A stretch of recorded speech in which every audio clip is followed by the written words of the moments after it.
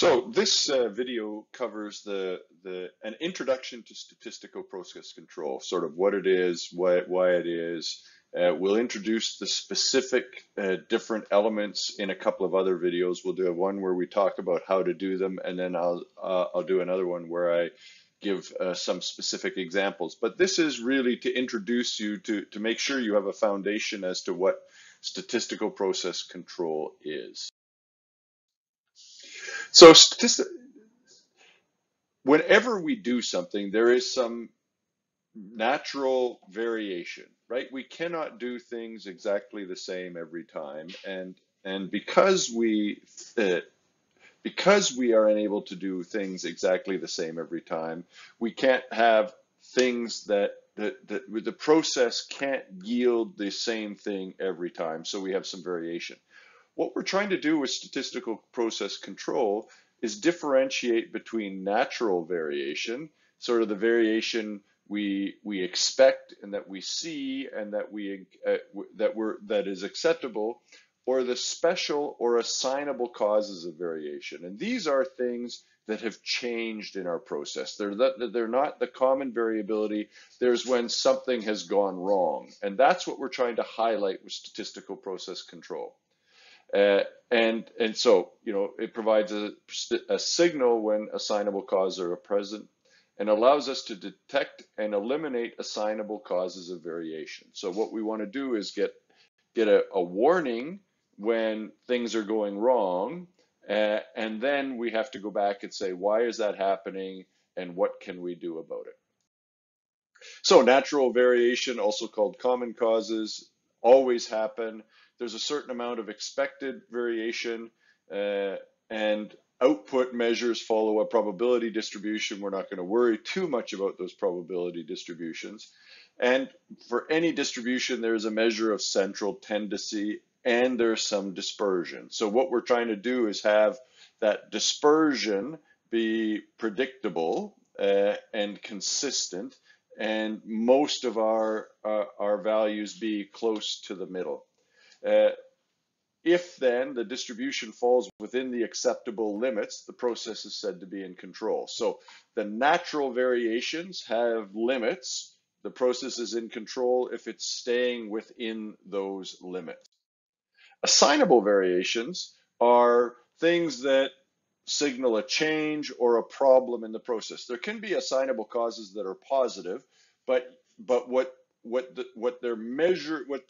they are unusual, and we're measuring or highlighting those, and then we need to find out why they occur and eliminate the bad ones, and maybe say, well, we've gotten better at this. Maybe we then reset the process and reset the limits so that we account for that and do that change on a consistent basis. So to measure a process, we take samples and analyze the sample statistics following these steps. So there are many types of distributions. We have the normal distribution, which is bell-shaped. We can have skewed distributions. We can have, there's a central tendency here where we have a mean in a normal distribution. The mean is in the middle. Not necessarily true in a skewed distribution. And what we want is a measure of sort of the center of the distribution, or the center of the distribution and the variation around that center. So that's the concept on which statistical process control is built. And so we take samples over time, and we hope that those samples reflect a consistent distribution, which means that only natural causes of variation are present. The output of a process forms a distribution that is stable over time and predictable. That's why we call it statistical process control. So here we drew from the sample, here we drew a sample, and it's not all exactly the same, but they are consistent within the limits. Most of them are close to the middle, and they are all within the limits, and we would hope that as long as we continue to have only natural sources of variation, we would stay within those limits. To measure the process, we take samples and analyze the sample statistics following these steps. Yep, sorry. If assignable causes are present, the process output is not stable over time and is not predictable. So we have this to start. All of a sudden, this is off to the one side. This one is off to the other side. And so now we have things that are changing and our output isn't consistent. Even if that is narrower, something has changed. It's narrower, but it's off center. So something has changed. So we want a measure of both central tendency and variation, and we'll talk about that more as we get into statistical process control in more detail. So what we get then is a measure of these distributions. We take a mean sample regularly and we plot it. So this line is the center, is the expected value, and then we have an upper control limit and a lower control limit. And those control limits are the outside acceptable limits of our sample. So this one is within, it's getting a little bit of a concern, but we got back. This one is outside of the limits, and that would cause us to say, whoa, let's take a look and see what's causing the problem here. So as soon as we're outside of those limits, we would say, oh, there's something going on here, we need to take a look. Now, if you look here, so this is a process that they're sampling, and each of those are within those distributions, within those control limits. So these dotted lines are the control limits. So this one would be considered to be in control. These ones down here would be considered to be out of control. So we have these expectations, these lower control limits and upper control limits of the distribution that are our expectations and our acceptable limits, and these samples are falling outside of those limits, and so we consider those to be out of control. These distributions here in the middle are signals that the process is consistent, so it's in statistical process control, but the natural variation that we're seeing here is outside of the limits that we set as acceptable. So we have a process that's in control, but not a process that's capable. And so capability is an important concept here. Capability, we don't have a process that's capable of producing within the limits that we want. And so that's a design issue.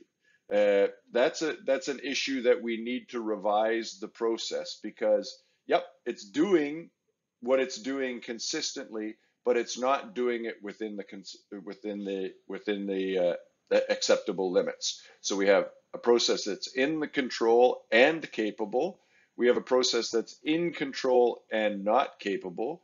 And this one looks like it's a process that's capable but not in control. So they're either there must be some assignable causes for that to be higher degree or outside of the control limits. So to wrap this up, we establish control limits for a variety of data. And so if you remember nothing else from statistical process control, you should remember this. There are two types of data. The first one, and these two types of data have different types of control charts to monitor them. So you can have a variable, and a variable is is continuous. It can take any value. It can be in whole or in fractional numbers. They are continuous random variables. All that means is that they're not binary. So it could be temperature, where you can have, it could be height, it could be weight, it could be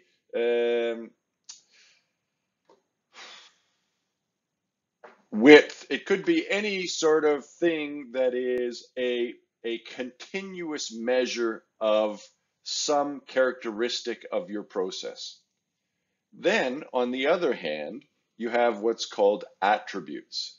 And attributes are binary. They are yes, no, fail, pass, and so they are defect or problem-related characteristics.